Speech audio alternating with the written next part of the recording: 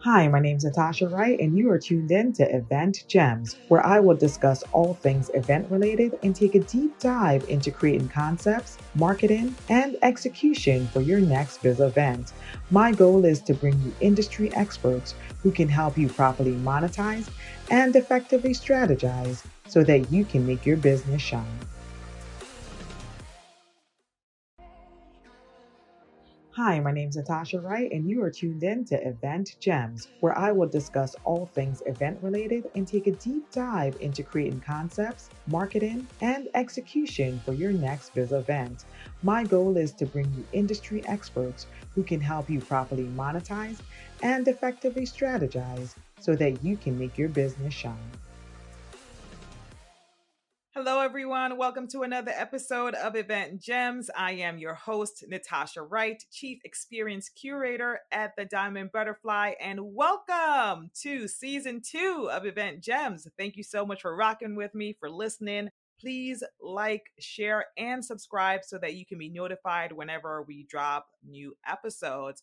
I am super excited about this season because as a result of the pandemic, many of us have had to pivot or shift the way we do our business. But also, if you're someone who used to plan in-person events as the ways to boost your brand, make a greater impact, or make money, then you've had to change the whole framework of how you do things. And so I just wanted us to focus on virtual events because it's speaking to the time that we're in and provide you with information about how you can better strategize, conceptualize, and profit from your virtual events. So I have some amazing guests who will be joining me as we go throughout the podcast, who will be sharing amazing information. These are powerhouse women who have done it. They've been in the trenches. They've come out with the gems and the jewels that we will be sharing with you. And so I am excited for us to navigate this process, navigate this journey, and navigate this new normal together. So thank you so much for being here. So just wanted to do quick housekeeping, I guess. So my goal is to make sure that these episodes drop every Monday. So, if you are subscribed, then you will get a notification that a new episode is out.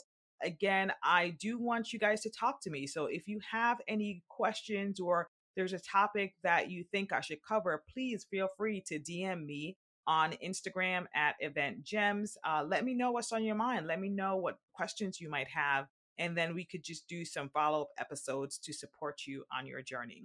So today I really wanted to talk about the event pathway. So these are, basically some of the steps that you would take when you're planning your virtual events. So I just wanted to, put together 8 key things that you should definitely be looking out for, thinking about, ruminating on, and implementing as you think about planning your virtual event. And so, step one is, what is your intention or your objective? I think intention guides us in whatever it is that we do. Even when we think about what it is that we want from our lives or from our business, we think about, well, what is the intention behind what it is that I'm doing? And so it allows you to set goals. It allows you to have a destination. It allows you to put metrics in place that will support you get into where it is that you need to go. And so when you think about what your intention is, your intention for planning the event could be, you want to increase your email list. You want to stand out more as a speaker, gain greater credibility. You want to make money. You want to make an impact. And although some of those things that I mentioned might not seem like they're necessarily tangible, they can be tangible when you think about, let's say, for example, impact. When you think about, you want to make a greater impact, you want to cause transformation through your event, then that could be measured by you sending your follow up email after the event and just asking specific questions about, well, how did this transform you? Do you feel like these were tips that were implementable?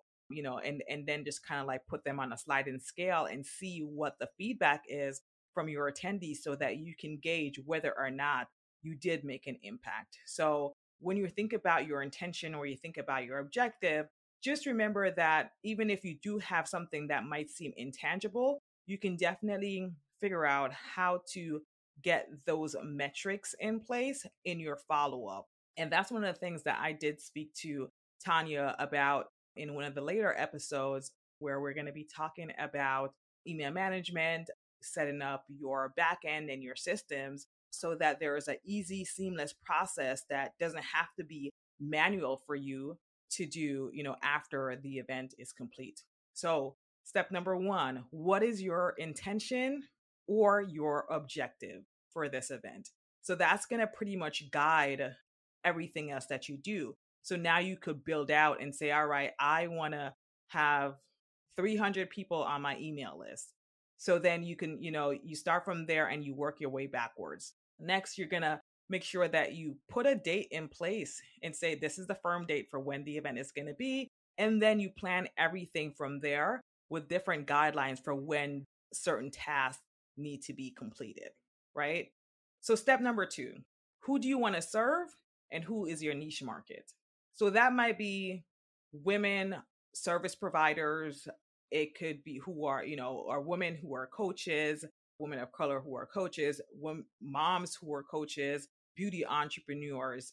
So there is, you can get as specific as you want with that niche market so that you have an understanding of who those speakers might be, what your messaging is going to be. So that will definitely help support you. So, and if it's related to your business, you might already have some of this information already, because it's really around like, who is your ideal customer? Who is your target customer? So that might already be some of the things that you've worked on already. So it's just really like transferring that now to the event that you're working on.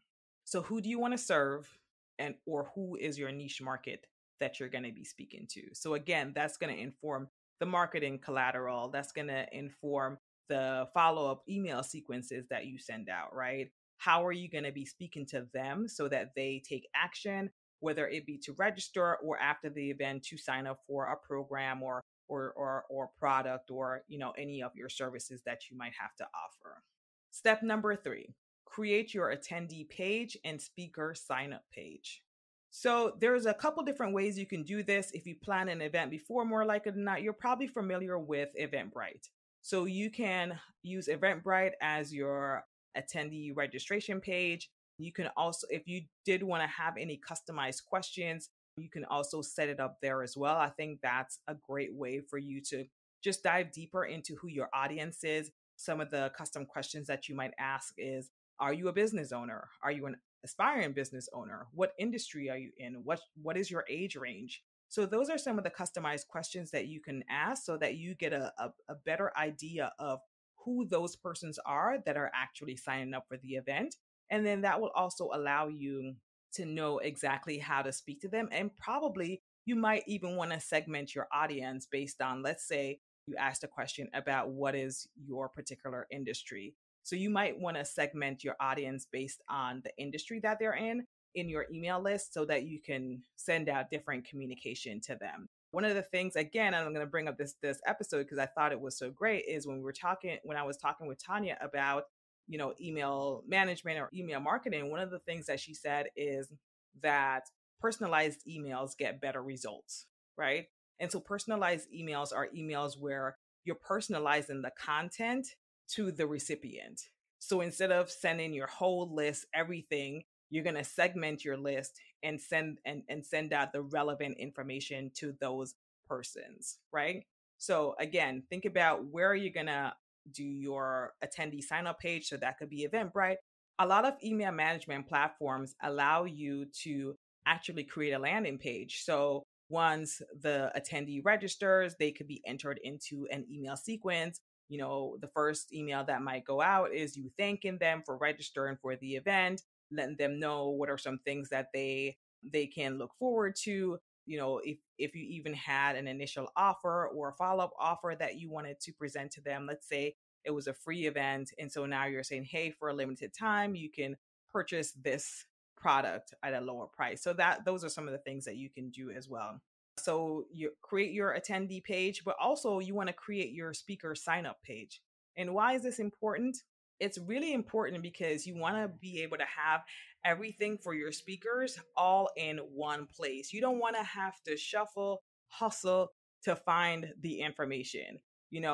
this is where speakers sign up, and you can use something as simple as a Google form. There are different tools out there that you can utilize, but I think that most people are probably familiar with Google Forms. So you could create this in Google Form. You're going to be asking them for their name, their email addresses, their bio, their headshot. So everything is there in one spot. You can review all the information if you're going through a speaker selection process.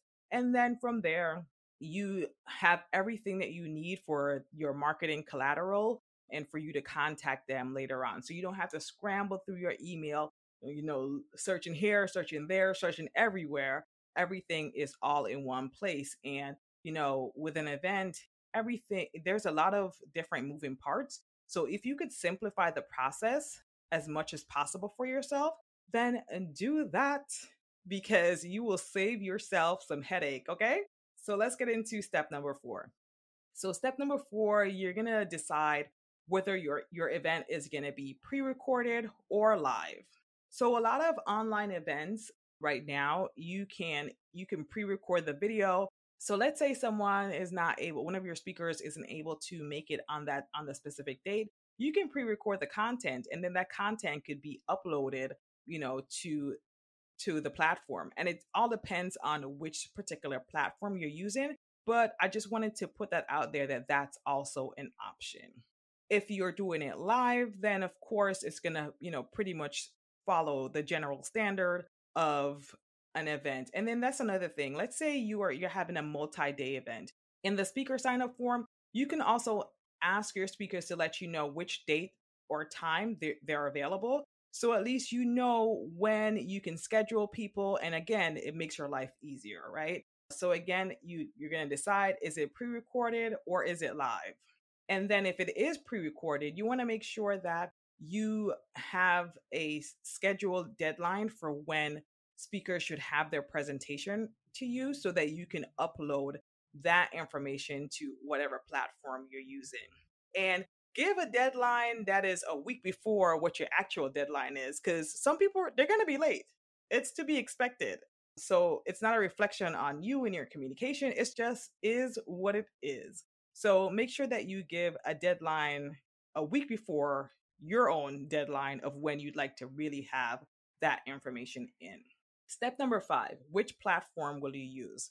So as a result of the pandemic, there are a host of platforms right now that are available that are fairly easy to use that you can utilize. And a lot of them, they do allow you to upload pre-recorded videos, or you can do it live.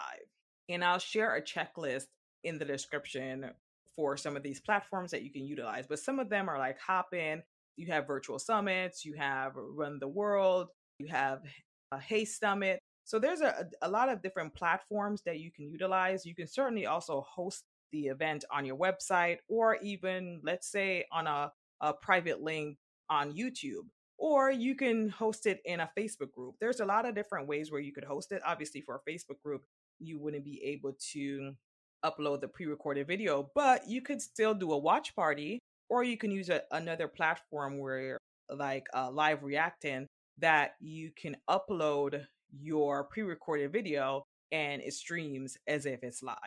So those are some options. So think about, which platform you're going to use, and just make sure that it allows for you to do what it is that you want to do. Step number 6, what is your marketing launch sequence and email sequence?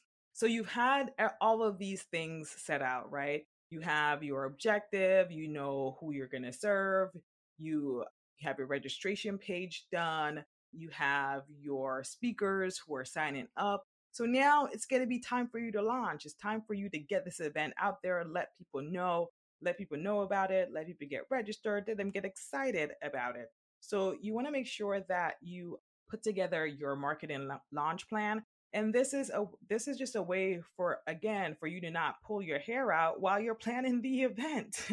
If you have everything beforehand, then it's, pretty much you could create your content. You could, maybe take about 2 hours or so over the weekend, create your content for social media, create your content for your Facebook group, and then, write out your email sequences So that's going to be the welcome email. Once they sign up, what's the email that they're going to get? And you want to make sure that you're communicating with them throughout the process, because if someone registered pretty early on, you want them to still be excited about attending the event, as you get closer to the event, especially if it's a free event.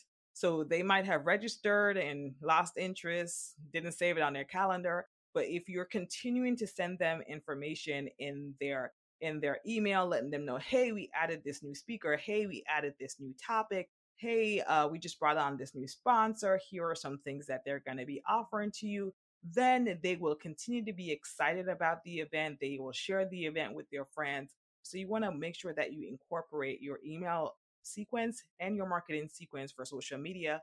Plan those things out. I love using Trello as a project management tool, so I can pretty much just put everything in there, the dates that I want, the content that I want, and then use different scheduling platforms. I love Planoly for social media. I love the fact that it allows me to see what my feed is going to look like. When you schedule it, it also shares your content to Facebook, Instagram, and Twitter as well. So step number 7, where will you build your community? So if you listen to one of the previous episodes that I had with Sade Why I Do, one of the things that she said is if you're planning a virtual event, you want to make sure that you have an adjacent group. So as soon as they register, they're going to get something saying, thank you so much for registering. Be sure to join us in our Facebook group. So, that Facebook group could work in tandem with your email marketing sequence to really excite people about the event, have them sharing information about the event. And if you do decide to use a Facebook group, then, a great thing that you could do throughout the process is to maybe do bonus trainings before the event. Maybe have some of the speakers come in and give some teaser information or do a quick interview with them. So I think that, those are some of the ways that you can utilize the Facebook groups to continue to build and nurture your community before the event starts. And then step number 8, what is your follow-up sequence and what is your offering going to be, right? I think a lot of times once the event is done, it's like, that's it, right? But there is still a greater opportunity for you to now follow up and ask for feedback, number 1. So you want to ask for feedback, see what people thought, how if they enjoyed the event, and see what type of feedback they provide you with, because that will allow you and inform you, on what you might need to tweak as you go forward and you do it another time, right? You also want to think about, well, what is my offering going to be to my attendees? Am I going to, give some type of discount on my services as a result? You want to think about the fact that they're warm right now. Those leads are warm. They've been in your community for a while. They're in your Facebook group for a while. They've been on your email list. They've been nurtured. They attended the event. They enjoyed it. They're still invigorated by it. And so now this is a great opportunity for you to now present an offer. You're not going to present it right away, but give yourself after a few emails to present that offer to them. Or if you don't necessarily have an offer, let's say a service that you're providing or a course that you're providing, but this is an event that you want to do annually, then this is also a great opportunity to say, hey, make sure that you register for the event next year at this discounted rate and give a super, super discounted rate. That's a great way for you to already start filling up the the quote unquote virtual seats, and also be able to generate some additional income after the event has ended. So those are my 8 steps. This is the event pathway. These are some of the things that you definitely want to be thinking about as you plan your virtual event. We're going to get into a lot more with the speakers, and I am really excited for you guys to hear this information, digest it, implement it, and go forth and be great trailblazers. Thank you so much once again for being with me on this journey. I hope you stick around, and please like, share, and subscribe to be notified of new episodes. And also follow me over on Instagram. Follow me at Event Gems on Instagram. DM me if you have any questions or if there's any topic that you'd like for me to discuss. And until next time, I am your partner in shine. I will see you soon. Bye.